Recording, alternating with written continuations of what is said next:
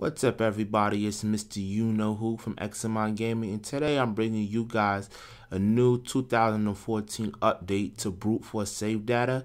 For those who don't know, Bruteforce Savedata has been updated to 4.7. So what is the difference between Bruteforce Savedata 4.6 versus 4.7?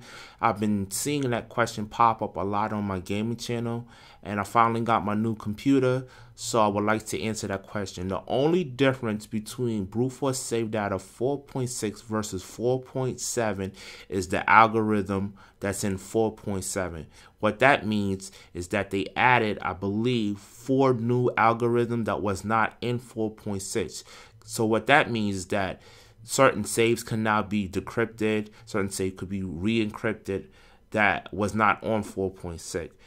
Now, before you guys get happy and say, yeah, I know that, just note this, that on 4.7, yes, you can decrypt more saves, but it doesn't necessarily mean you can decrypt all saves, okay? Because a lot of people have the misunderstanding that on 4.7, the saves that they had previously on 4.6 should decrypt on 4.7. Sorry, that is not necessarily true. So let me actually open up Bruteforce Savedata 4.7 for you guys so you can see what it looked like. Obviously, when it opens up, it has a new user interface. So as always, you would download. Now the cheats that's here, just note on 4.6 and 4.7, it's the same thing, so there's no difference. Alright, let me update. I'm going to exit this. And as you guys can see, the only difference is that the user interface up here is different on 4.7. However, there has been one feature that was removed on 4.7, which is right here in this little shaded gray area, or white area, sorry. Before on 4.6, they had like a save online that you can access and get saves that people have posted from some type of server from Bruteforce Savedata. This actually has been removed in 4.7.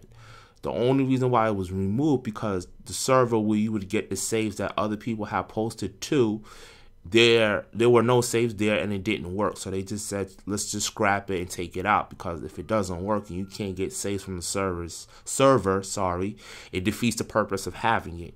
So as you guys can see already, everything pretty much is the same. Everything down here is the same. Nothing is different.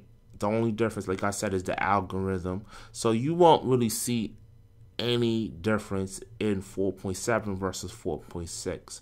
Like I said before, I would recommend that you guys go to 4.7 since this is the newest version. I'm also going to make a video for you guys on this whole key situation up here. I've seen a lot of people have been asking me they can't decrypt certain saves. My key up here is blank, which you see I have a couple of saves that it's like that. I'm gonna go down to a couple of other saves that I've been seeing that people been asking. I have an unprotected save. How do I fix that? As you can see, I actually have one here for Call of Duty Modern Day Warfare, which is the first one. And as you can see, I have that same problem. But for most of my saves, I don't have that problem. Very few saves, as you can see, I have that problem. So I'm going to make a video on how to address that issue. So look out for that video. That video should be posted sometime later on today. I'll show you guys how to fix that. Just note, when you try to fix this, there's a certain way you have to do it, and not all saves have keys. But for most part, most saves have keys. What I also would like to show you guys today is Bruteforce Savedata's actual new site. As you can see up here, it says bruteforcesavedata.reform.net.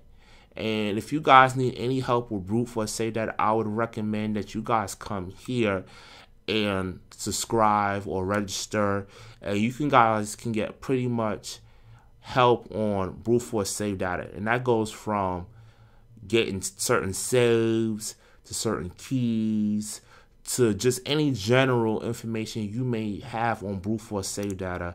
I actually do have an account. I'm just not logged in at this moment, but I would recommend that you guys go here, log in or register, and just see what they have to offer. I check it out periodically here and there, but not all the time.